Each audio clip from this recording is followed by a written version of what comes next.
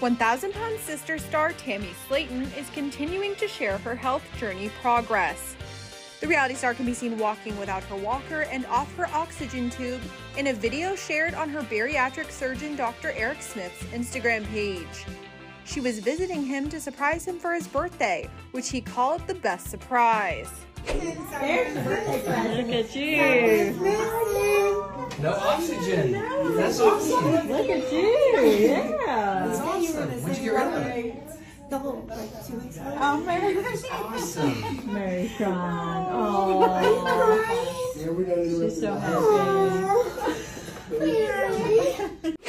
In May, the reality star stunned fans showing off her dramatic over 150-pound weight loss in photos on social media.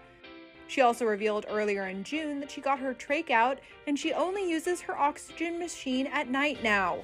Tammy and her sister Amy's journeys to get healthy and lose weight has been documented on their hit TLC series 1,000-Pound Sisters. The past season on the show, she checked into a facility and eventually qualified for weight loss surgery. The moment when Tammy initially got approved by Dr. Smith on the hit reality series made the star get emotional and excited for qualifying. So here's where we are now. We need to get you back down to my office.